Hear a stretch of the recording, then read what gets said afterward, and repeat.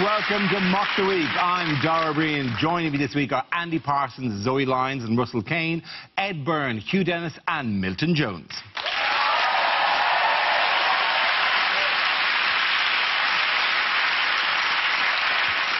We start with a round called Picture of the Week. I show the panel a topical image and ask them to tell me what's happening. So, what is going on here? Worst stag do ever. Is it the picture that Angela Merkel's going to send David Cameron for his Christmas card? This is just a mark of how confident the German team were, because that is actually before the game. Angela Merkel is actually in the starting 11. It's nice to see a picture, though, of German men with one arm in the air that doesn't feel threatening, isn't it? There was a lot of that when you watch the celebrations, though. People were like, hey, and you just like, oh, come on, just throw the other one up, please. Just throw the other one up. Do you reckon Wayne Rooney looked at that picture and thought, why couldn't we have had a prostitute that age? That's right on that street. People accuse the Germans of arrogance, but this photo was, in fact, it was actually taken at the end of Neymar's hospital bed. I need someone to tell me what it is. We all know what it is. You actually need someone to tell you. Yes, because I have not seen any of these things. Who are these men and what is this event that they're attending? Please, I have recently landed in this country from foreign shores. And I'm unfamiliar with your traditions. It's the German team in the dressing room having won the World Cup with Chancellor Merkel. Absolutely, of course. Thank you very much, Hugh Dennis. Yeah. I don't know. Yes, of course. This is a picture of the victorious German football team celebrating their World Cup win in the dressing room with Chancellor Angela Merkel. Germany defeated Argentina in the final by a single goal from Mario Götze in extra time, becoming the first European team ever to win a World Cup in South America. Were you shouting for anyone or not for anyone? Or Most English people were shouting for Germany, which is a first, really, isn't it? Let's face it. But I guess compared to Argentina, you know, people found Germany preferable on the whole, because at least they don't keep asking us to give them France back, do they? So... I mean, personally, I was at a Six Senses spa having a paraffin wrap, so I didn't catch it. Zoe, were you watching? I did watch it. It's difficult as an England fan to watch Germany versus Argentina. You're just like, it's like typhoid or cholera. Which would you prefer? Is it still a thing, though? Is it still? I think it is still a thing, because I was kind of backing Germany, because we hate them less now. Yeah. I thought it was... I didn't mind who won. I just, like... It was a good game, but I found it very difficult just watching as an England fan, because it all goes on so wrong for England. And I bet if you're watching in 4 years' time on Dave, we're still shit, aren't we?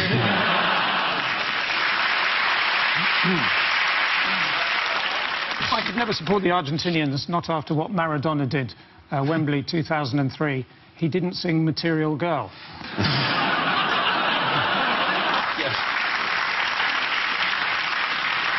The one I love, the guy I love being there was Putin, because he was there because they're hosting the next one, isn't it? Yes. And every country that hosts it is desperate to win. And he must have been looking at that final thinking, the only way that Russia are going to win is if we invade Germany. Putin sitting next to Blatter was the finest photograph in the history of democracy. How do you win your elections? Oh, I never run against anyone. Me neither! High five! High five! The death of Brazilian football. That's what they'd witnessed. Oh, yeah. Not funny, but that was interesting. Well, you say that. It was kind of funny. There was, because a few weeks ago I was talking about the head, you know, the way they were overemphasizing the pretty women in the crowd type shots all the time. And I on the show called for more shots of children crying. Yeah. And then when they posted, there's that one of a small boy just blubbing his eye, and he's pushing his glasses out of his face, and he's got a Coca-Cola can, which is beautiful branding, absolutely spectacular branding, and he's weeping into it. And I got sent that image 4,000 or 5,000 times on Twitter in the minute after it was posted with the words, "Happy now!" Yes, I was. I went through it. I think Brazil got humiliated, but did you see Joe Hart in that shampoo ad?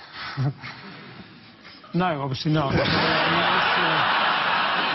was headlines about Brazil going, England was finally we know shame. And you're going, You're aware what the rest of the world refers to when they say a Brazilian. You're aware that your name was not always merely associated with beautiful football, but also pubic topiary. That's probably the problem. Their formation's just too narrow. They have to play 1-1-1-1-1-1-1. And the goalie was the arsehole. You know, in the semi-final, when Neymar was injured, they made him sit on the bench in full kit. Did you see that? Yeah. As a sort of talisman. And you think that is ridiculous. He's not allowed to play. Who would we do that with? You would have to do that with Bobby Charlton. That's the only thing we do. If you do that, though, we should just have Frankie Boyle just sitting there. In a purple suit, just not saying anything. Just angrily staring across at any use of women. As a non-sports fan, are you relieved it's over, though? The main thing that was fascinating for me about British culture is the fact the viewing figures went up when it started to go horribly wrong for Brazil. That says everything about us as a culture, particularly our men, like people like my dad, whose humour. I mean, the last time my dad laughed was when he saw a Jaguar written off on the M11. That's the time Go to the state of that. People in Britain go, I can't stand football. Brazil are losing. People are sobbing. Switch it on. Classic. I wasn't impressed with Mr. Messi, though. It wasn't like the book at all.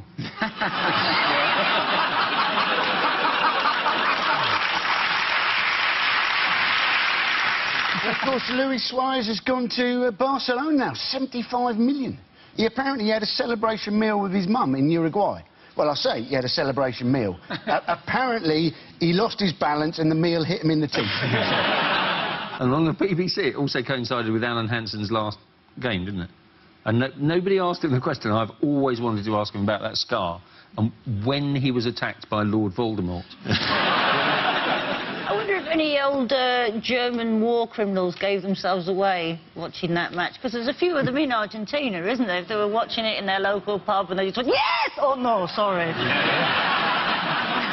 One campaign, by the way, that also slightly backfired is Singapore ran an anti-gambling campaign about a young kid called Andy, and it was about how Andy's dad had wasted their family's money because he was a gambler, and Singapore wants to stamp out gambling. But it wasn't quite as heart-rending as it could have been because of the scripting of the ad. This is the poster they had for it.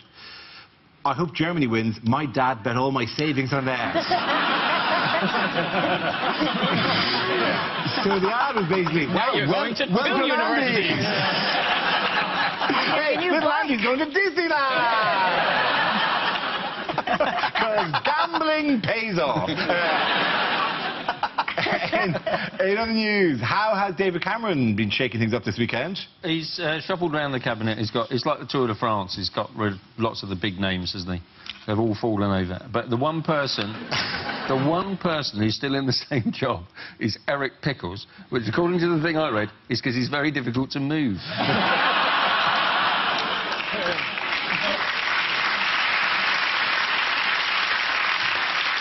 They were thinking of giving him a sideways move, apparently. But then they decided it was easier to leave him where he was and move everybody else around him. Yes, he wanted to update his cabinet described as male, pale and stale, which does sound a bit... It should be done like that. I mean, this cabinet is male, pale and stale. Fail. I just want to know what Nick Clegg does on a day when they reshuffle the cabinet. If he just sits at home in his own cabinet going, oh, I'll put the rice near the spaghetti. Good job.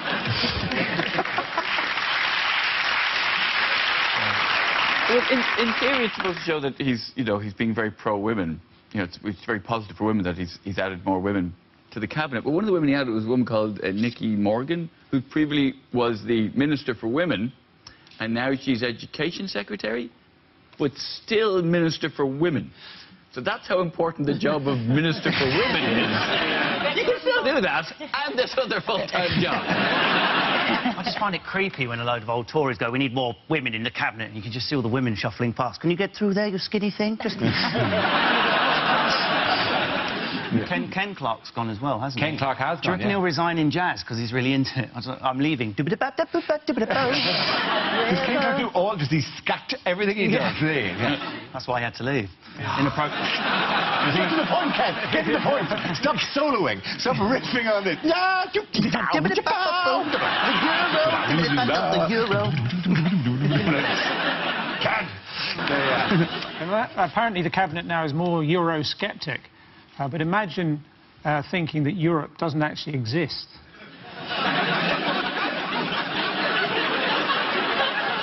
I mean, I had a near-Europe experience once when I was on holiday in Kent.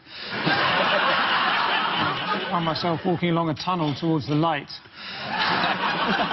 In the end, someone said, bonjour. That's so unfair, I thought I led a good life.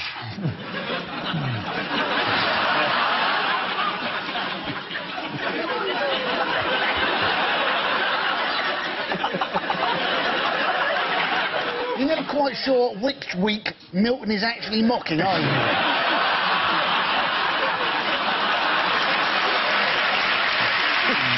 At the end of that round, the points are going to Russell, Zoe and Andy. Now we play a round called Ich bin ein Berwinner. This game involves Zoe and Milton, so if you could make your way to the performance area, please. This round's a stand-up challenge. I launch a wheel of news, and wherever it chooses the stuff, one of our performers must step forward and talk about that subject. OK, here we go. Let's spin the wheel. And the first topic is drinking. Who wants to come in on that? Zoe. I like a drink. Realised I was probably drinking a bit too much recently when I turned to a friend not so long ago and, oh, that is a very nice breakfast wine. I like a bit of rosé. Who doesn't like a bit of rosé, or princess petrol, as I like to call it? Favourite wine, obviously, the box of wine. I enjoy a box of wine. People are snobby about boxes of wine in this country. I'm like, no, wine you can stack. It's brilliant. I love a box of wine, because glass is so revealing, isn't it? It's transparent. It tells a tale, doesn't it? You can see how much you've had of a bottle of wine. But you can't see through my cardboard box of wine, can you? You have no idea how much of this 5-litre box of wine I have slowly but steadily been sipping my way through during the course of this shitty party. Sometimes I just stick a big straw in the top and pretend it's a massive Ribena.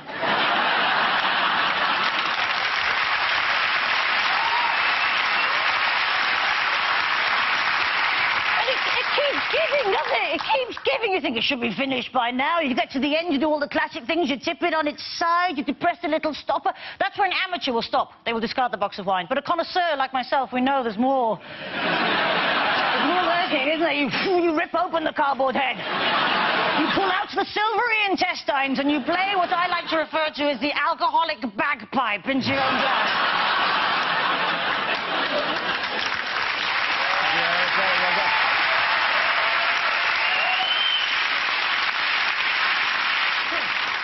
So that leaves us with Milton. Let's see what you've been left with. Let's spin the wheel. And the topic is communication. Where you go? Is it just me, or the instructions to electrical goods these days far too complicated? I mean, I just don't know that many languages.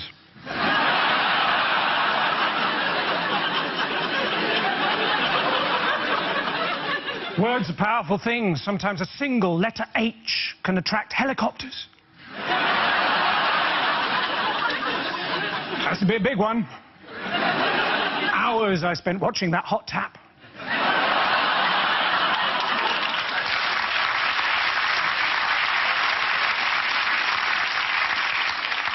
Similes. What are they like? Of course, years ago in Wales, the letter T went on strike, and they had the Great Tea Strike of 1922, or as they had to call it, the Great E-Rike of 1922. Everyone had to get to work by ram.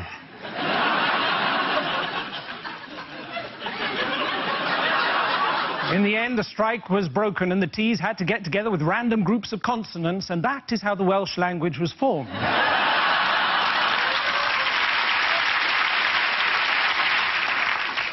Nuisance phone calls. Oh, they put the bills up.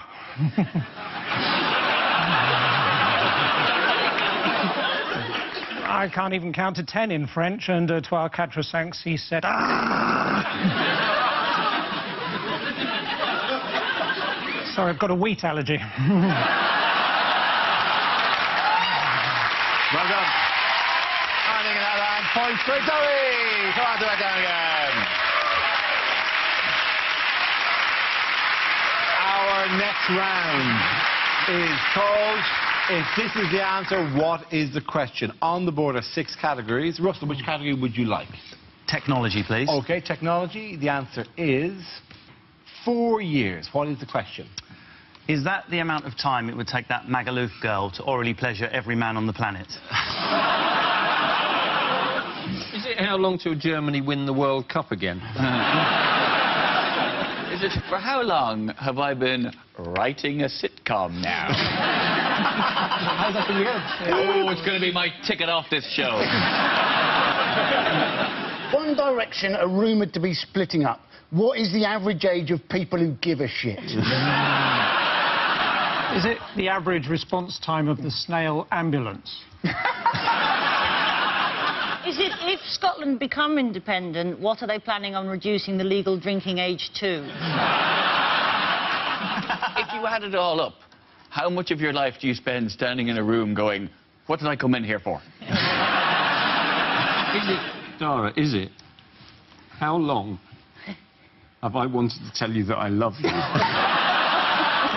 Back off!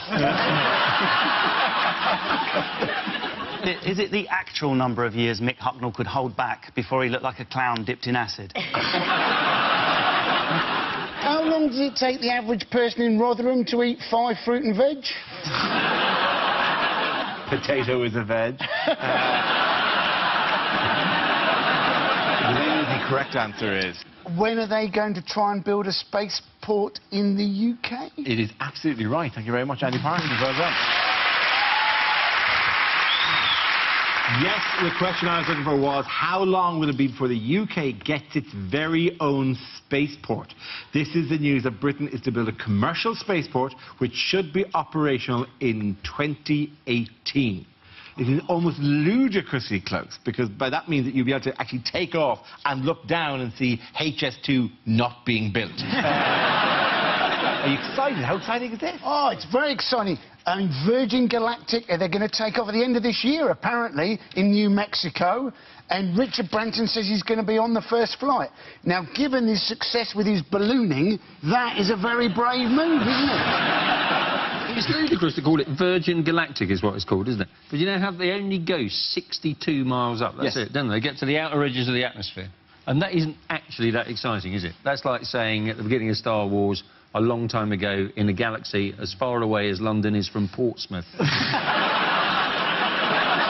talking about putting it in Scotland, but like one of the places they were talking about putting it on an island, the Hebrides, Benbecula or somewhere like that. And they're going back going, oh, it's unlikely though, because people won't want to go that far to go into space.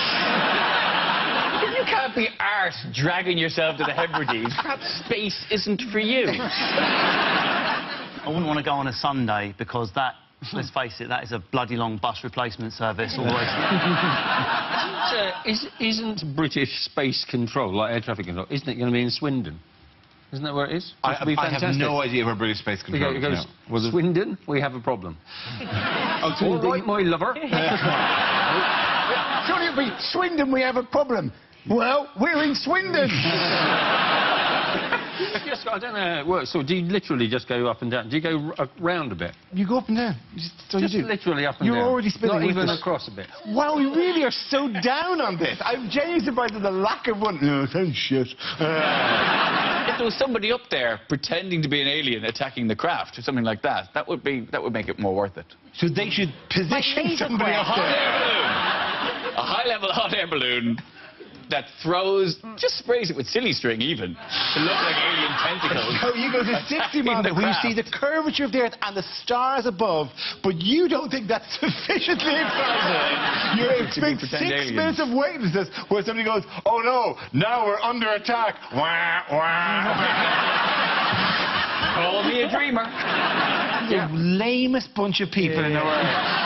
Bunch of weirdos.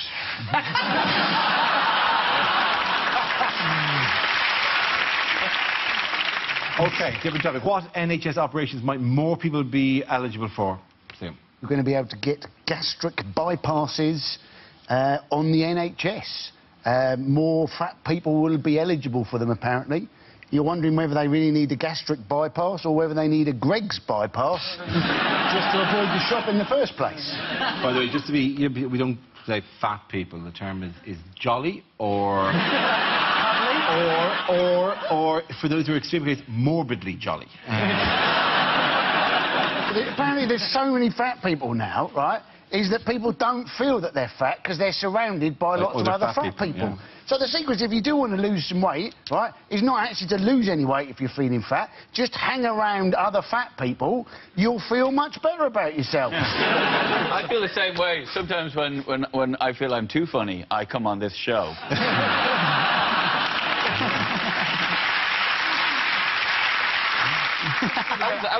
That sounded like I was flagging you off. It did sound that way, and they rather enjoyed it. Yes.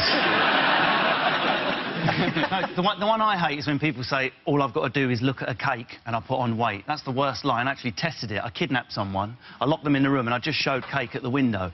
2 weeks later, dead and thin. What a lie. They talk about the obesity time bomb, don't they? The obesity time bomb. You just think, God, I really hope I'm not in the area when that goes off. These days, people eat too much and they don't go out. Yes, the obese agoraphobic is very much the elephant in the room.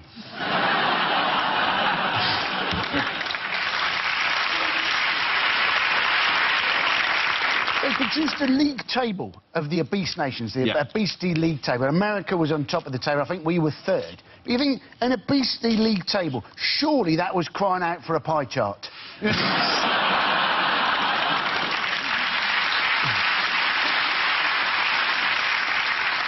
Very amusing joke, but mathematically incorrect. Okay. The end of that round, the point's going to Ed, Hugh and Milton. Now we come to scenes we'd like to see. So if everyone can make their way over to the performance area, please. I'll read out this week's topics, and then we'll see what our panelists can come up with. OK, here we go. The first subject is unlikely things to hear in court. We, the jury, have yet to reach a final verdict, but we would like to have a guess. Is it Mrs. Peacock with a candlestick in the library? The defendant is, as you can see, an evil man with a black heart, but nice, firm buttocks.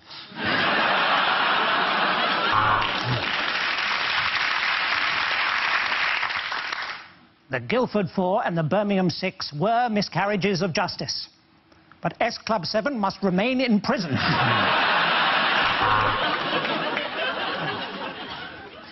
If I'm guilty of anything, it's caring too much. And embezzlement. Embezzlement and caring too much. That's all I'm guilty of. It appears that we have a hung jury. Thank you, gentlemen. You can put your trousers back on now.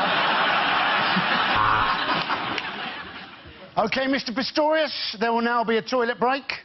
Don't anybody else go in there!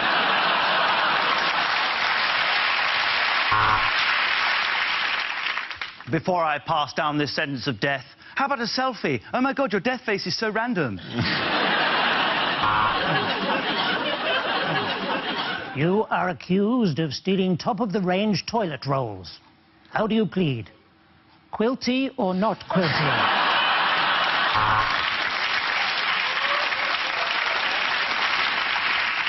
No, Mr. Coulson, we're not going to tell you your sentence. Instead, we've left a message for you on Hugh Grant's voicemail.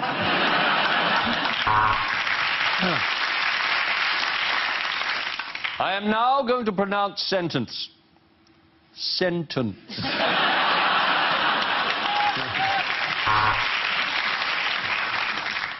Mr. Clapton, I put it to you that it is highly unlikely that you did not shoot the deputy, given that you have already admitted that you did shoot the sheriff.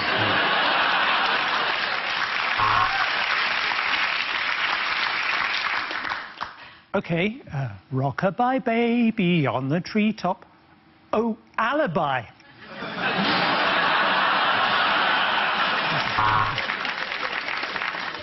Well, it's been a long and complex trial, so before sentencing, let's have a look at some of your best bits.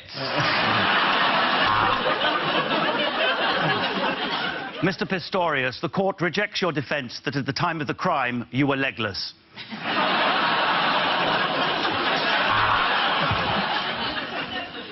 And now, Mr. Harris, it is time for your sentence. Can you tell what it is yet?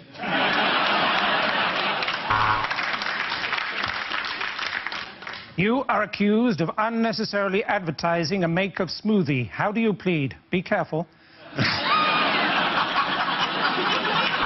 Okay, the next topic is things you wouldn't hear in a nature documentary.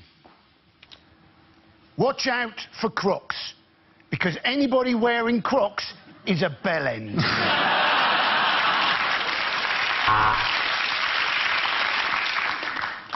What's incredible about the emperor penguin is its ability to make you look like a shit father. This is the most fantastic migration I've ever seen. These Romanians are moving in next door to Nigel Farage. If you're in the jungle for a few months, use a leaf and some river moss from a bank. It really does feel like a lady. Well, it took some pliers and an awful lot of gaffer tape, but I finally got this flamingo's legs on the right way around. I have spent my whole life living with hyenas. It hasn't been easy, but there have been a lot of laughs as well.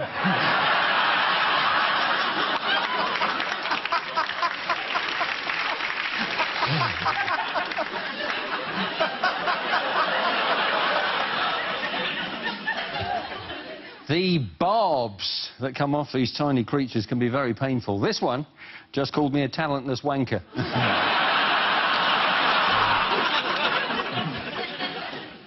The pack of meerkats surrounded the helpless lizard, and within seconds, he'd been forced to change his car insurance supplier.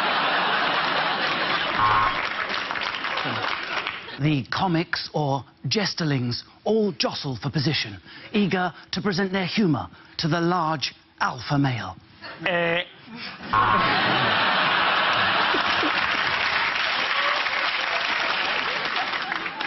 A badger in its natural environment, on the hard shoulder being pecked at by crows.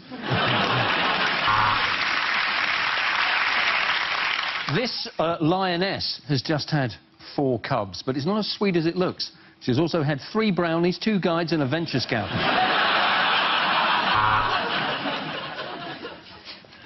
And this little fella, this little bird, his head can literally turn 300 and...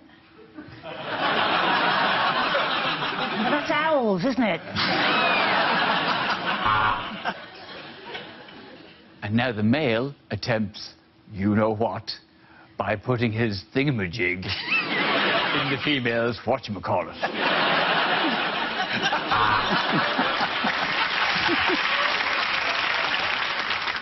And here I am in the shrubbery outside the BBC Centre, and I think I've spotted one. This is extremely rare.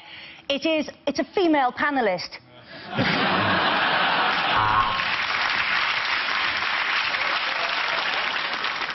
Just one bite from this snake can paralyse the nervous system in 3 seconds.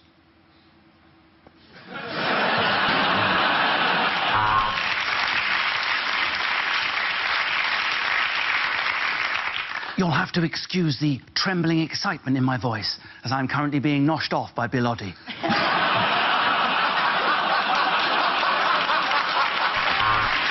Okay, again, that round of applause to Russell, Zoe and Andy.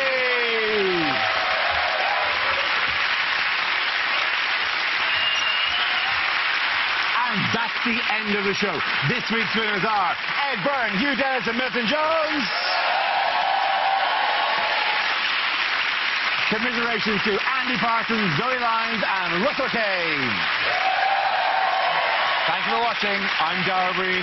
Good night. Jack D, Ben Miller, Miles Jupp and Aisling B are trying not to make the audience laugh in half an hour in David Baddiel's new show on Radio 4. Want to hear on BBC 2 next? It's Newsnight.